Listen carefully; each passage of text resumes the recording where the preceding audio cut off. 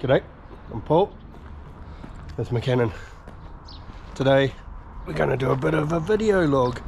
Catch up on why I haven't done any adventures in a couple of months. Follow along.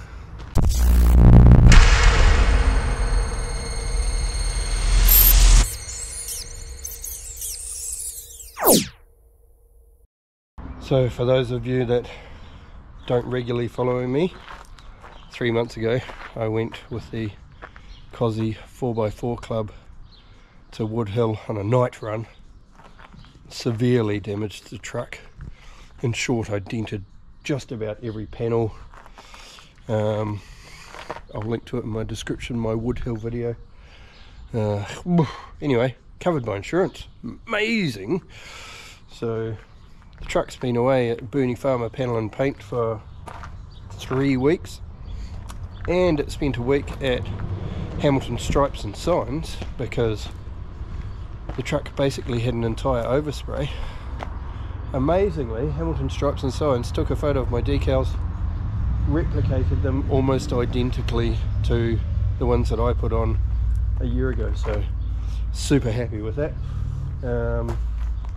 Yeah, so I've been without a truck for 3.5 weeks, I think. So I'll give you a reminder of the damage. Might hurt me to watch it again. Here we go. Well, let's have a bit of a reminder about what the damage is. Door handle, door and door, C-pillar, the tray, the bumper. Hopefully they install my custom lights again. We'll have a word to them about that. The flares, also the tray, and of course the front door catching down here. It should be all done. Yep, so I finally caved. Got myself an ARB Simpson 3 rooftop tent. Haven't used it yet. Put it on about 3 or 4 days ago. Did a wee video with my phone of me erecting it and then packing it up again. Have a look. I've had a number of people ask me how long it takes to set the tent up from scratch, so I'm going to prop my phone up and you can watch it in real time. Yay! The flickering is caused by the fluorescent lights in the shed. This will be the first time I've set this thing up from scratch on my own.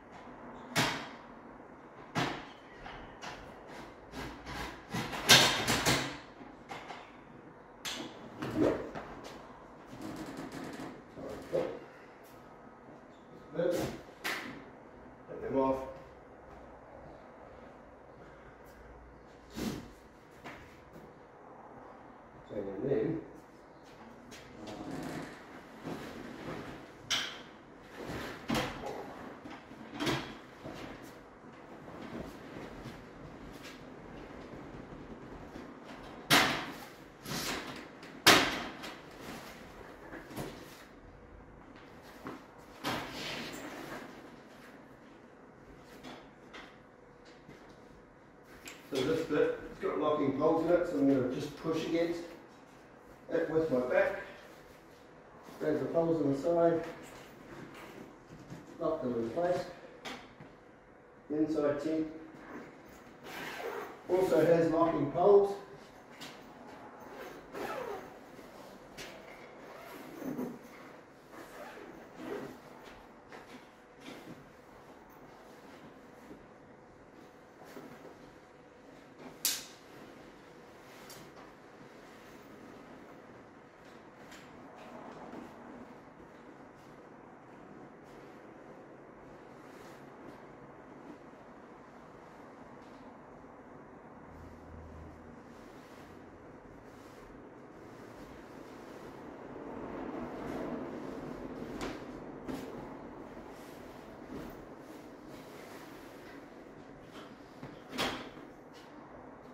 There we have it.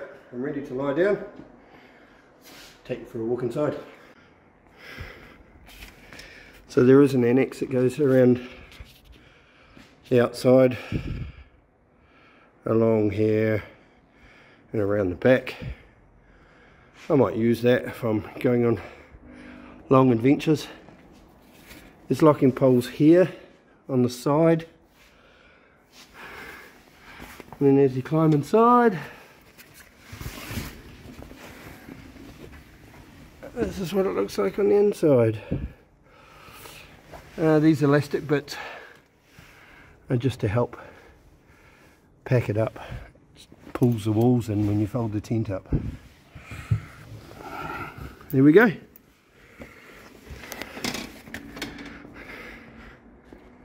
I'm pretty sure packing up has been going to be more complicated, but let's give it a go.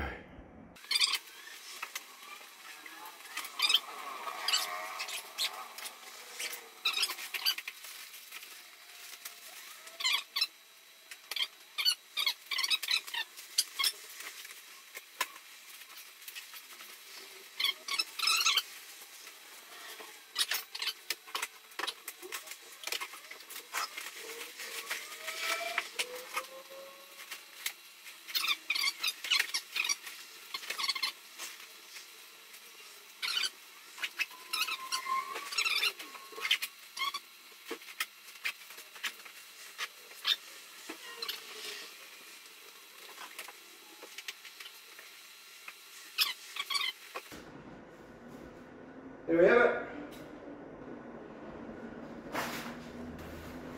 We're packed up. That wasn't too bad at all. So this happened. This is an empty passenger seat. A couple of months ago, Teresa and I decided to call it quits, so single ladies. Not sure whether I've showed everyone already, but put another light bar on because all four-wheel drives need many light bars. Yeah. Unfortunately, since putting on the rooftop tent, it doesn't work very well. I get a rooftop tent shadow behind me, so my plan is probably this week is I'll mount it under here, under the rooftop tent. Also, I've cut off my locking handle from my hard lid so that my tailgate can open independently.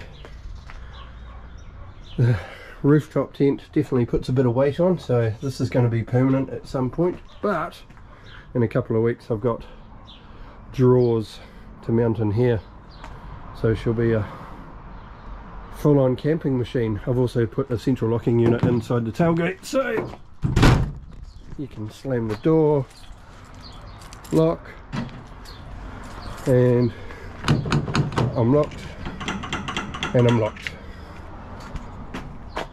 There you have it. There's the end of my vlog. It's now November. 42nd Traverse opens in 3.5 weeks. I'll be keen to do that fairly early on. I've got the weekend of November 25th, 26th booked to go bush. Not sure where I go, but definitely keen to go out. Was going to go hunting with Matt, but he's bailed out recently. That's it. Looking forward to a summer of camping and adventures and getting out there in the truck. I'm Paul. and this is video log episode 1.